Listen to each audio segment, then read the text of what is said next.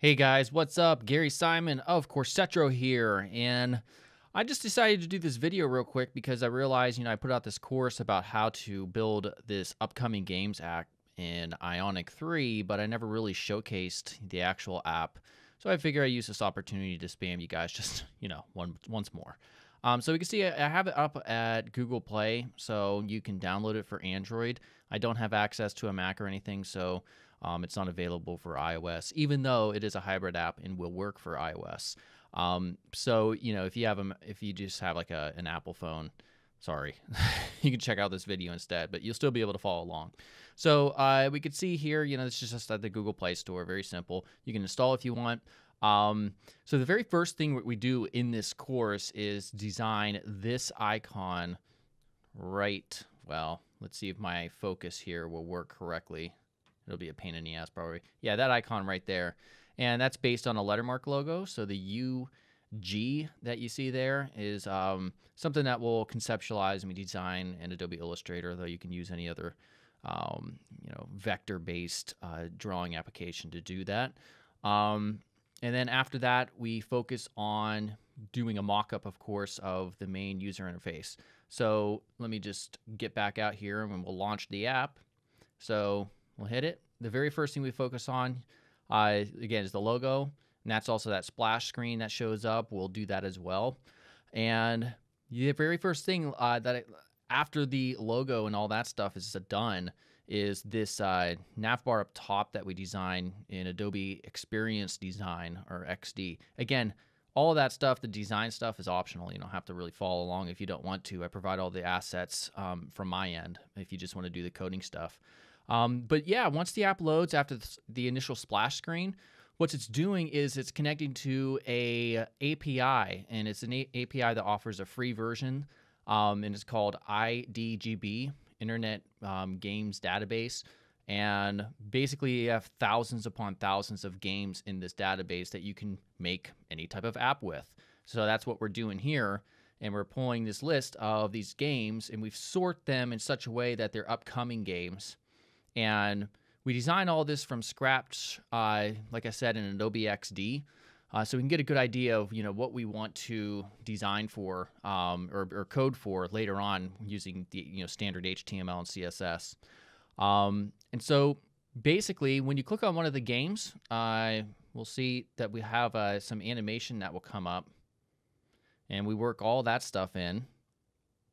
We have a game summary. We have screenshots.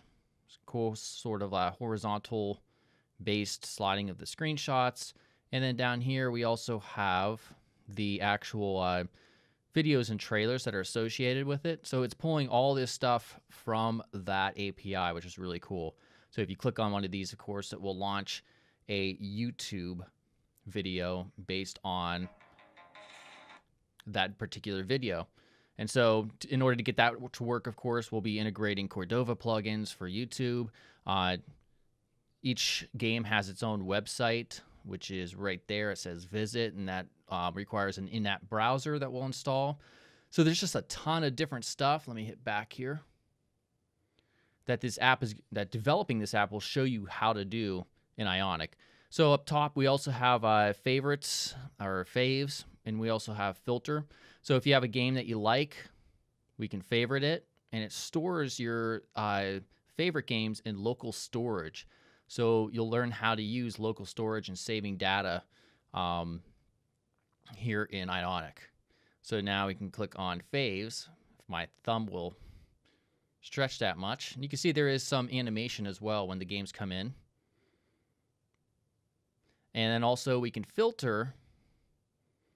And this filter here, all these lists, let me get a little bit closer so you can see this. Please focus. There, well, kind of. There we go. Sorry about the scan lines as well. I suck at video. But yeah, these are different game genres that you can choose to sort through. And this is also pulling directly from the API itself. So we can go to let's see here, simulator. And there we go. Now we can also real quickly search. So we have that working. I'll type in something like Quake or Call of Duty 52. Yeah, and I had to kind of pause there because it was taking a little bit of time to load. But yeah, all this stuff you're going to learn how to do if you take that Ionic course. Of course, it's only $9, and you get access to all of my courses. So yeah, definitely a huge bargain setting it up like that. So theoretically, you could just join for 1 month, pay $9, access all of my courses.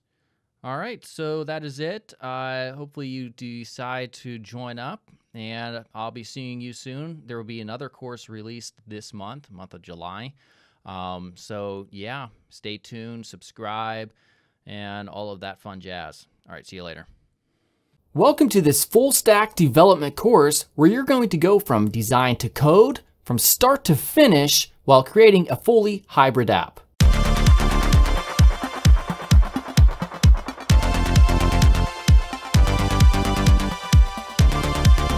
Hi, I'm Gary Simon, and I've been a full stack developer for nearly 2 decades, and I've produced courses for LinkedIn, Pluralsight, and Envato Network. Now, my passion is teaching others how to build full projects by example, and that's what this course is all about.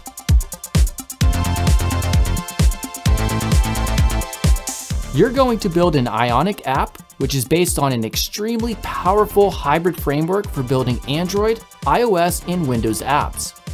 Our app is called Upcoming Games. This app will allow users to sort through the latest upcoming games in any genre. Users can search games, favorite games, and even watch trailers and learn more about each game.